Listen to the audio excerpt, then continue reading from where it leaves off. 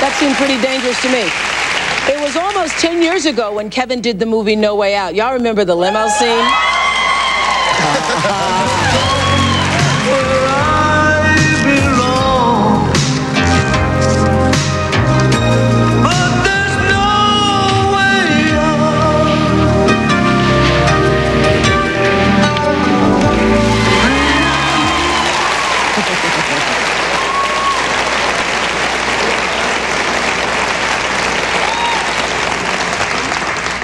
Yes. Let's take a ride. Nothing like it. I know it's hard to get in the back of a limousine and not think about that, isn't it true? All the time. Were you a little embarrassed by that scene, Kevin? Well, I actually was. At one point, I remembered being so nervous that I wasn't.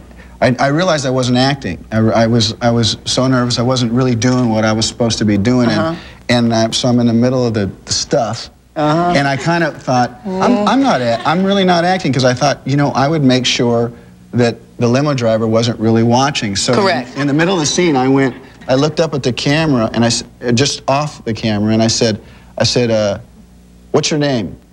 And I could hear the director in the camera go, who's he talking to? And then I said, Bill, why don't you put the thing up? And then I went back to kissing her and, and unzipping and stuff. And the scene was all over, and he yelled, cut, and he said, what were you doing? And I said, I just thought that's what you would do. Happened. And they later on, like 2 months later, went back and shot the limo guy. Oh, did they? Just responding to the thing that I had done, and it cut in perfectly. You know, now, ever since I've seen that movie, I always think I have to explain now when I ask the limo driver to put the thing up. I feel like I have to then say, but it's nothing about you. Would you put this up? Will you put this up, please? Yes.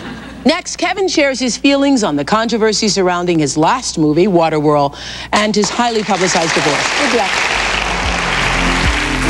10 years come and gone so fast, I might as well been dreaming. Sunny days have burned to path across another season.